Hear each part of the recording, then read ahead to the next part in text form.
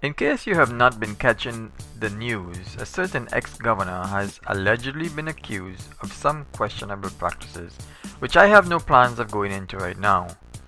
In fact, I am not sure that I even want to mention his name, simply because I am not convinced that there is any merit to the story.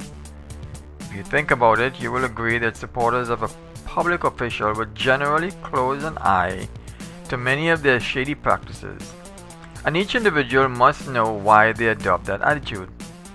It takes a strong leader to admit when he or she is wrong, and if you look back at the ones who have been accused in this country and eventually found to be guilty, most have refused to admit guilt until they were actually cornered. Everyone knows that the political arena is in fact full of questionable deeds. Just look at some of the ex-presidents, senators, and now governors, and you will see what I mean.